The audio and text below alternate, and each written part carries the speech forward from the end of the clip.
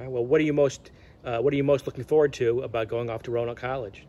I'm most looking forward to the family atmosphere. I feel like as a college athlete, you get kind of a built-in support system, so you get to build relationships and make memories that will last a lifetime. And what do you remember the most about your state championship experience with Northside? Just kind of that so surreal moment. It felt amazing to be out there and get that last strikeout to help my team win that last game. What were you remember the most about all your years at Northside?